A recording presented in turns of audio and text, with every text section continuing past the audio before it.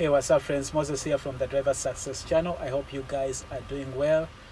So I'm here doing my first load. I'm dropping off a load here at Amazon, but there is a very long line. It's kind of slow, and so I'm just waiting in line, and I figured that as I wait in line I should do a video and answer two of the most asked questions by people that are coming into the trucking industry. So the first question that most people ask is where do truck drivers sleep? The second question is where do truck drivers take showers from? So I know I have probably talked about this in other videos, but every now and then I want to revisit some of these things because I know that there are some people that are new to the channel. So let's talk about the first questions. The first question, where do truck drivers sleep? So basically speaking, there are two types of trucks. There is the day cab truck, which is the one that you see me driving. With a day cab truck, it's just a driver's seat and a passenger seat, nothing else. And so for those of us that go home every day, this is what we drive. We drive what they call a day cab. And then there's another kind of truck that is called a sleeper truck. With a sleeper truck, it has the driver's seat, it has the passenger seat, but it also has a bed in the back. Now some trucks do have one bed, other trucks have two beds. For example, most of the sleeper trucks we have here at JB Hunt are with only one bed, just because they don't have a lot of team operations. Some companies that have a lot of team operations do have where you have a sleeper with two beds. We do have those here too, because we do have some team operations. But to answer the question is that truck drivers that go over the road sleep in their beds. Now there are some companies that do provide hotels for their truckers, but basically speaking, most companies do have sleeper trucks, so that's where truck drivers sleep. They find a place to park and they sleep. Now we do have what we call truck stops, where we sleep, where truck drivers park, where they get fuel from when they need to fill up their tanks, where they get food to eat. And those truck stops do have like convenience stores where you can be able to buy stuff that you can use on the road in case you need something, like maybe you need medicine or you need a toothbrush or something, small things like that. You can be able to find them from truck stops. But in those truck stops, they do also provide showers. So truck stops are really a good convenient place for truckers to stop and take showers. So to answer the question is that truck drivers sleep in their trucks or in hotels, and they do take showers at truck stops. Now to talk about bedding, because I know for those of you that are coming into trucking, most of you, chances are, probably at home you have a king size bed or a queen size bed. When you bring your king size or queen size bedding to trucking, those will be really, really big.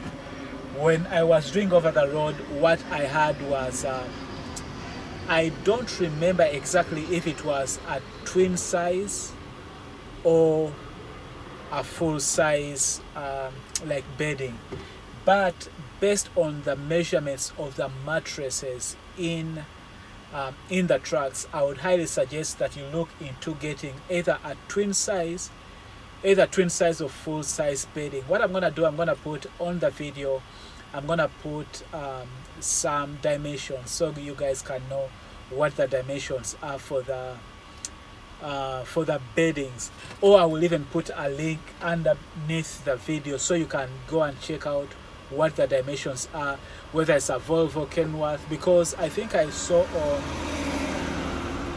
I think it was the Rider website, where they had like a chart that shows you the dimensions of the mattress. So I'm gonna put that in the link description so you have an idea, and then you can go to either Walmart, Target, or wherever you get bed sheets, Amazon, and look for either, I think I think a twin size or a full size will be better than you bringing your king size or queen size bedding. The other thing that I would highly suggest is for the bathroom, the truck stops do provide you with towels, and they do provide you with a showering gel.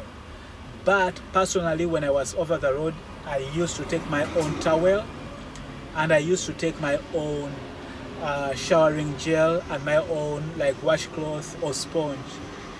And in addition to that, I also took slippers, because when I'm in the shower, whenever I would get in the bathroom, I would love to change into slippers and take showers while putting on my slippers. So if you really care about your hygiene and it's something that is important to you, I highly suggest that you go to maybe a Walmart or Target or whatever store and pick up slippers. They are like what, $10 for a pair of slippers, and then those rubber slippers, you can just put them on in the shower.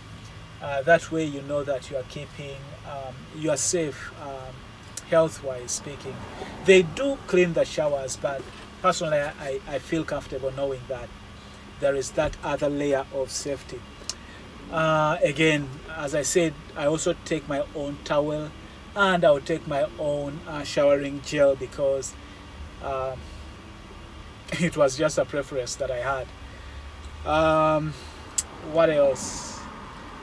Yeah, I think that's it that I wanted to share with you, because I know that most people that are coming into trucking wonder about those two questions. Those are most of the questions that I get a lot from people that are getting into trucking. Where do truck drivers sleep, and how do they take showers? So hopefully that answers the question, and hopefully the bedding and the showering stuff that I've given you that is extra helps you prepare better as you come into trucking. I'll make another video. I've already made a video, I think, about some of the things that you can bring into trucking. But again, as I said, I know that some people are new to the channel, and so every now and then I want to do some of these videos when I get questions from people. So probably I will make another video to share with you my take on other things that would really be beneficial for you to bring out as you start your trucking journey. But I will also try and see if I can find that video that I've already made and put it in the link. I'll put a link in the description below. It will give you an idea of some of the things that you can take, that you can bring out on the road as you start out in your trucking career. Alright guys, I hope that does help you. If you have any questions, don't forget you can reach me at moses@driversuccess.com. If you have 3 or more months of driving experience and you think that JB Hunt is a good match for you, I would love the opportunity to refer you. All you have to do is send me an email, moses@driversuccess.com, with your name and your phone number. Or if you want to go direct to JB Hunt, I ask that you don't forget to give them my alpha code, which is KANM8. Give them my name Moses and alpha code KANM8. I know most people reach out to me after and they say, oh, I forgot.